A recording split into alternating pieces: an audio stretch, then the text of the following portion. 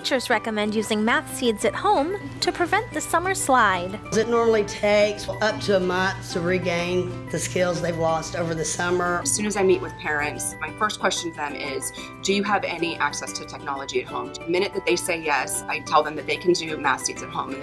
When we give them those logins, they feel empowered. And we also remind them that they can take their kids to the library 5, 10, 15 minutes. The smallest little thing can help them so that they won't have that slide during the summer. And I also really recommend that they sit with their child, because although it's tailored specifically for their ability level, it's not too easy. I love how she comes home and just goes through it. I play with my mom and she likes it too. If they would do Mathseeds 3 times a week, they could come back to school and be on track right where they need to be. Download your student take-home logins from your teacher dashboard, or download the Mathseeds apps from the App Store for additional practice and reinforcement.